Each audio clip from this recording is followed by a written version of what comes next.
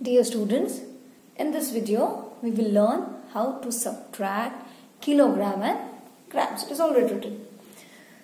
So children, we will use the same method of writing the numbers in columns for subtracting kilogram and grams.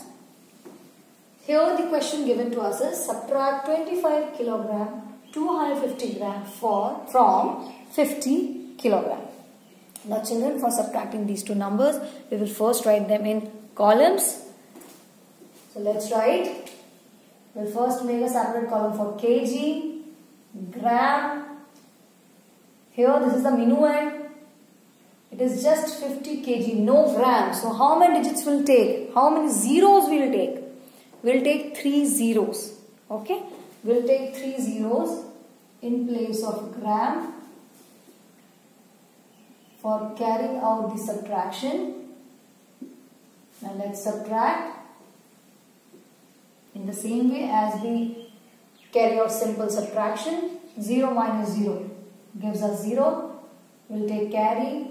This 5 will give 1 to this 0. This will give 1 to this 0. This will give 1 to this 0. 10 minus 5. 5. 9 minus 2. 7. 9 minus 5. 4. 4 minus 2. 2. So therefore, the difference is equal to 24 kilograms, 24 kg, 750 grams. So children, we have discussed addition and subtraction of kilogram and gram.